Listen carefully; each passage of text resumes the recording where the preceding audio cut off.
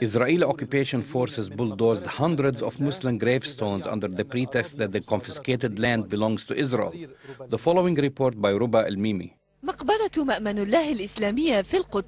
The Muslim Mamilla Cemetery in Jerusalem holds the history of the city, dating back to Islam's conquest. Its graves are being bulldozed and destroyed by the Israeli occupation forces, which have destroyed over 300 graves in the past few days. The bulldozers of the occupation, backed by police, broke into the cemetery with the approval of an Israeli court that rejected a petition to halt the destruction of the graves. Prominent figures from the Muslim Jerusalemite community and the Islamic movement in Israel blasted the decision and called for the protection of the grave sites. A police officer said that the law is on their side and they must remove these graves. I asked him if the gravesite is old and contains thousands of bodies. Dig and you will find people in this cemetery. However, Israeli bulldozers decided to break the will of the Palestinian resistance and bulldoze the Palestinian who was trying to prevent the destruction of one of the gravestones.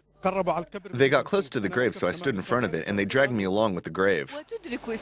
Israel is aware of the scale of the crime it has committed against the cemetery. For this reason, it sends its forces to implement the demolition at night, just like bats. The Mamilla Cemetery has a long history, and it's still important today. In turn, when it is violated, the history of Jerusalem is being violated. This is what Israel wants. This is terrorism against the dead and the living. This is inconceivable. We respect the graves of the Jewish people all over the world. Look at how our graves are being violated here.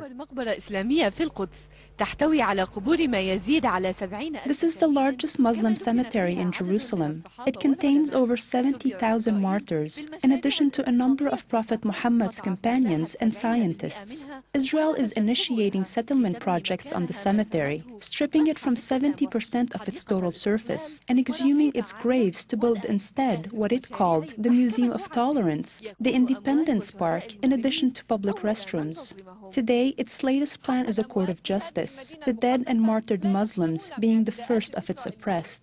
Even the dead in this holy city don't peacefully rest due to the Israeli aggressions. The living are now trying to protect, with their own bodies, thousands of their dead.